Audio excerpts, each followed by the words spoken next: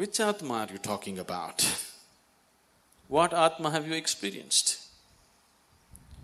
Mind, you know the function of the mind to some extent. Atma, what do you know? Once again, you're talking about stories that other people told you. We can tell you any kind of story, but please do not talk about things which are not in your experience.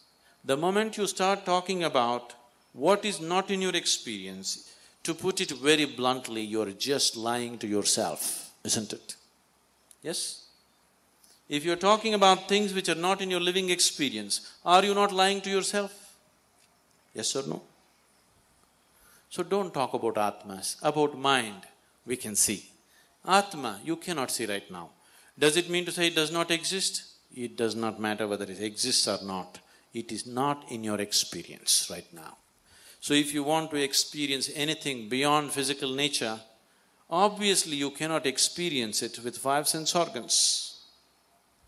You must have a way of perceiving life beyond the five sense perceptions. That's what yoga means. Yoga means raising your perception beyond the physical so that you can experience that which is not physical.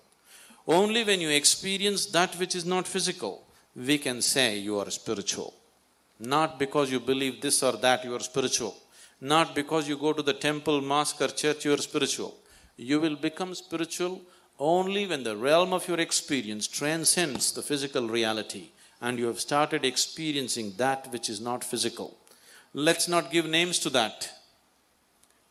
Let us just see, right now it is not in our experience, and let's create a longing that we want to know life beyond the present limitations of life. Naturally, there will be a way to know this.